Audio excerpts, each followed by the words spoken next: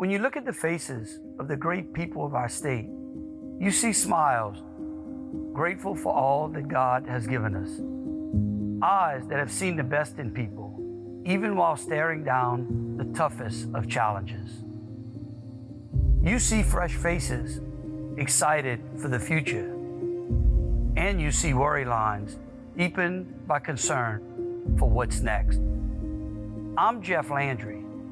People say that Louisiana is blessed with an abundance of natural resources, but I believe our greatest natural resource is its people. Our ancestors first came to this land 300 years ago. The small town I grew up in has a church at its core. It's where my parents taught me about faith, standing up for what you believe in, and caring for others. My mother was a school teacher. My dad, a small-town architect. We lived through the oil bust of the 80s, which turned middle-class families like ours into families struggling to get by. Times were tough, but we had faith and we had each other. I went to work right after high school in the sugarcane fields and proudly joined the National Guard, serving in Operation Desert Storm. I worked my way through college as a police officer and sheriff's deputy. Working in law enforcement, I saw the best and the worst a community has to offer. I went on to start a successful business with a friend and saw firsthand the impact of government regulations on small businesses.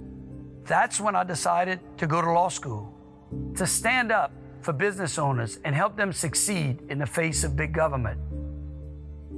Digging ditches in a sugarcane field, serving our country, working nights as an officer, starting a business, raising a family.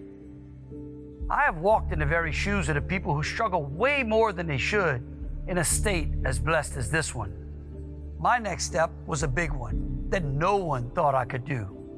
I was just a regular guy involved in my community, an outsider, a new face, a Cajun that would shock the Louisiana political establishment when I ran for and won a seat in Congress. As a congressman, I stood up for what we believe in. I was named one of the top 5 most conservative members of Congress, but I'm just as proud to have cast more bipartisan votes than any other member from Louisiana at that time. Why? Because I do what's right, not what's politically popular, even if that means challenging my own party when they stray off target. And as your Attorney General, that has not changed.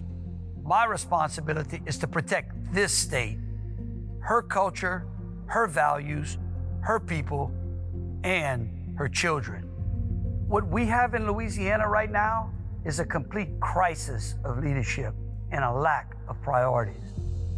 As the son of a school teacher, I think it's a sin that 74% of our 4th graders can't read the way they should, and nearly 80% of our 8th graders can't do basic math. We have some liberal school boards and radical school leaders forcing political philosophy into the classroom. Meanwhile, they're failing to teach our kids the very basics, and they're cutting parents out of the process at the same time. I believe the most important voice in a child's education is the parent. We deserve a government as good as our people, and we're not getting it. You know, Louisiana was once defined by our great cities. They were the gems of the South, the cornerstones of our state. Sadly, today, crime has taken hold. Incompetent mayors and woke district attorneys are playing a dangerous game of catch and release. In New Orleans, people are scared to pump gas or walk to their cars. Our capital city has one of the highest murder rates in the nation, and other cities around our state aren't far behind. To the people of those cities, we care about you. You're good people living with a bad government. You deserve safe neighborhoods. And when you hurt, our entire state hurts. If those chosen to run these cities won't act, won't protect their citizens, and follow our laws, then real leaders need to step in. Our outward migration problem is not just a statistic. Every person that leaves this state is a family broken, a grandparent less likely to know their grandchild, and it's more of our culture lost. I'm tired of people leaving our state, and I'm angry that our children's education is not a priority. I'm sick of our big cities being run like third world nations. We can fix our broken tax system, and we can modernize our outdated constitution. We can have a state government that fixes problems and delivers solutions. It's not going to be easy, but we can put our state on a new course because the path we're on is even harder. By now, you're probably wondering, Jeff, are you running for governor? Well, here's my answer. I am not running for governor.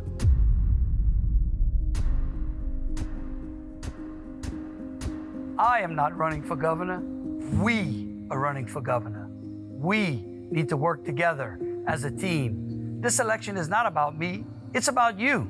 I can't do this alone. We must join together to build the Louisiana we want, the one we need, and the one we deserve. The time for excuses is over. Ask any champion, and they'll tell you, you have to be willing to do the things that are hard to achieve that which you love. And I love this state.